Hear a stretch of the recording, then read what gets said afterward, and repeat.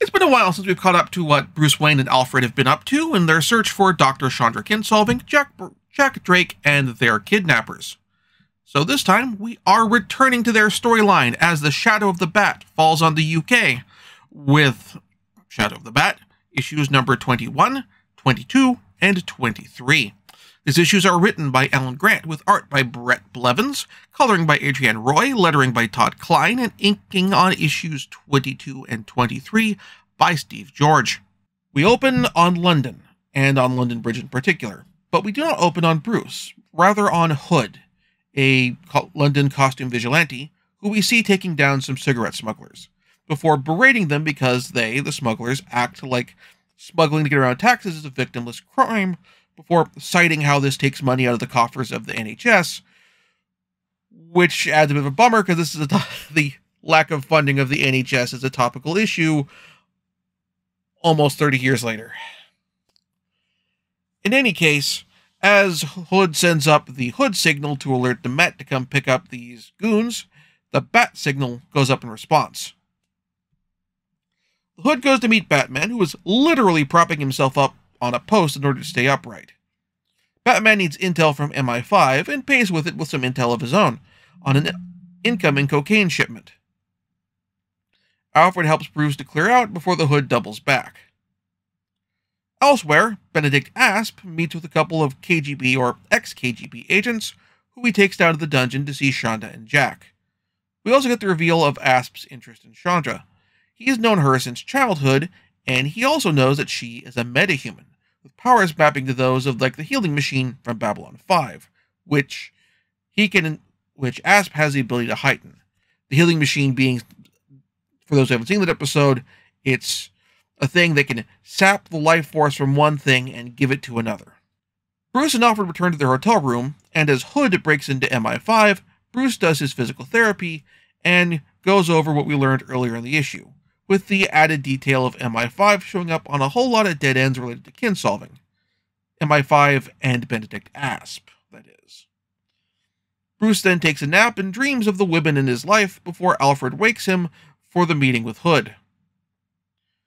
We then go to a demonstration of Chandra's healing powers, making explicit what has previously been stated, and that Asp has a device that lets him store the harmful energies and release them on a target. Hood delivers the intel to Alfred, who is disguised as Batman, as Bruce's back wouldn't let them pull off that trick again.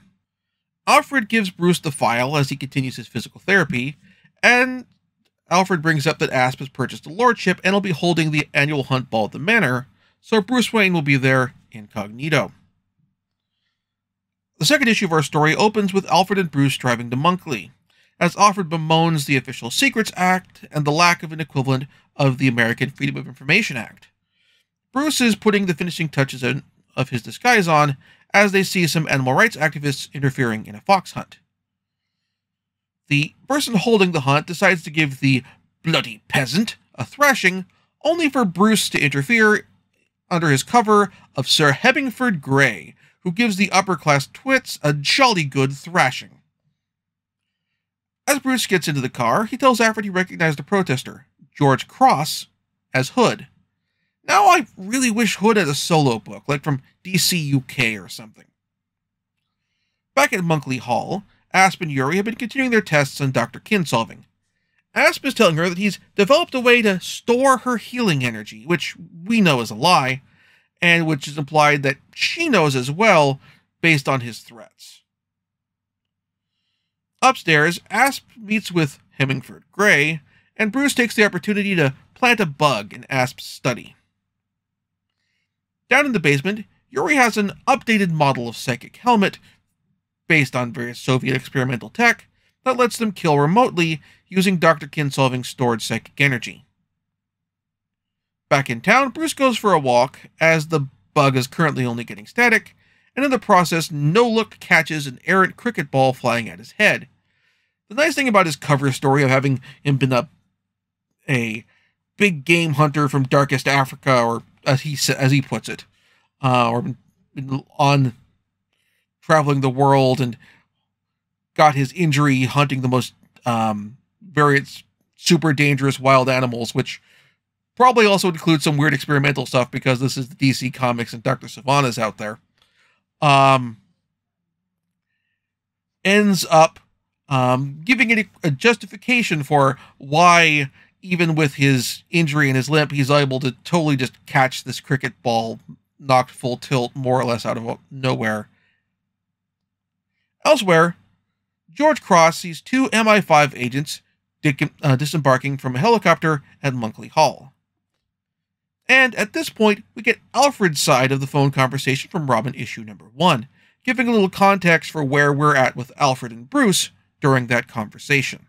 The MI5 agents meet with Asp in their study, and finally Bruce gets some information.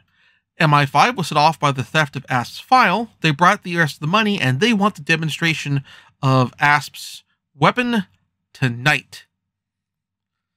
That night, Asp carries out his demonstration, killing a whole bunch of people in the village. However, they do the demonstration upstairs, which means Bruce, as Gray, sees Chandra and breaks cover in front of her and Asp. Thankfully, though, Bruce doesn't see it that way. Thankfully, though Bruce doesn't see it that way, Dr. Kinsolving doesn't recognize him through all the makeup. Bruce, as Gray, then gets thrown out of the party by Asp's goons and specifically is hauled off by the twits from the fox hunt. Yuri and one of Asp's goons go to retrieve the bodies of two of the victims for autopsies, while the Hood sees the aftermath of all of this and tails the two. The twits take on Wayne and Gray off to rough him up, only to once again get knocked out, this time with the help of some gadgets that Harold built into Bruce's canes, before Bruce follows after Chandra and Asp. Man, Bruce beating the crap out of some posh douchebags never gets old. Bruce almost catches up, but Hood runs into some trouble and sends up a flare, and as Bruce wavers, he sees a bat, which makes up his mind. My mental soundtrack has a subdued version of the Batman fanfare when Bruce sees the bat. Asp directs his MI5 contacts to find Yuri so they can pack up before ripping away Jack Drake's oxygen and knocking Chandra out with a suitcase. Bruce and Hood take out the MI5 goons, and Bruce reaches Jack just in time. Asp flees in a helicopter, and Bruce rejoins Hood after calling for help. Hood tells them that everyone in Monkley is dead. Bruce rushes to find Alfred and discovers that Alfred survived by going for a walk. Now, that walk was to figure out how to tell Bruce about Jean-Paul, but Alfred doesn't bring that part up. I absolutely love this moment here, though. As they prepare to leave, Alfred is told by Hood to let Gray know that it was an honor to work with Batman, who Hood thinks that this was a British emigre, so the cover still worked, I guess. Elsewhere, Bruce is consumed with grief, thinking that the woman he loves has turned evil, and swears to the dead of Monkley to bring their killers to justice. Like some dance macabre, the Lord's court parties on while the village dies. What was it Alfred said? And the Lords no longer protect their people. The curse of the bat, no longer able to protect my people. I can't believe Chandra would do this. And yet, we took great care to disguise what was really going on, Asp said, meaning him and Chandra.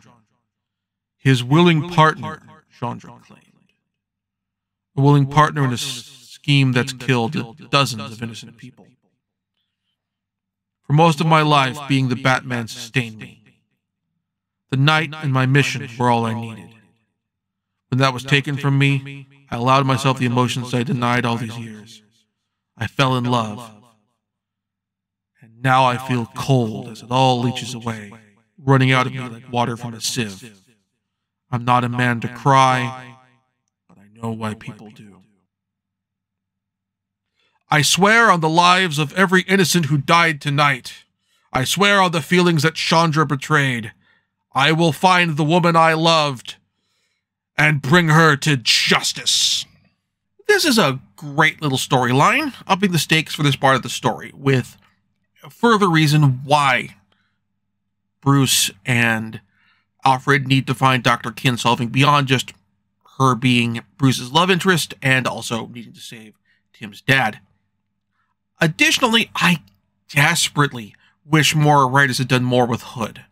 I understand why Grant Morrison's Batman of Many Nations and Batman Incorporated used Knight and Squire as their heroes from the UK, but I absolutely wish they'd used Hood instead, because I liked that tack with the character and how he works, and how different he is in a lot of respects from Bruce.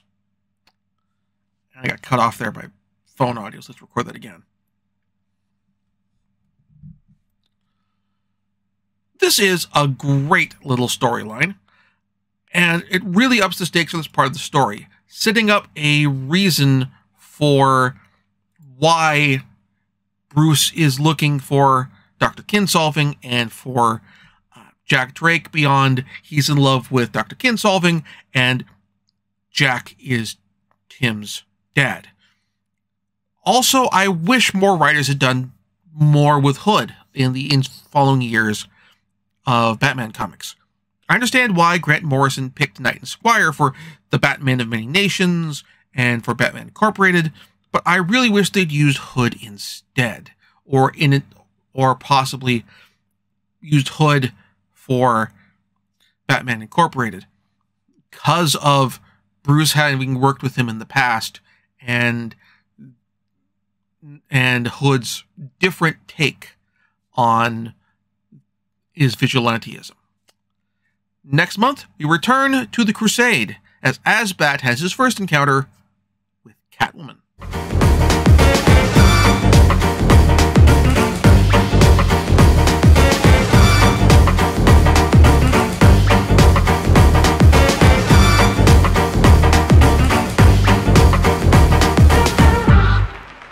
Thank you very much for watching. If you enjoyed the show, please like and subscribe. And also consider backing my Patreon. Patreon backers get episodes up to 1 week early of this show and any future Let's Plays. Also, please consider backing my Ko-fi. Toss me a few bucks, also helps support the show, and it's not a monthly obligation or anything like that.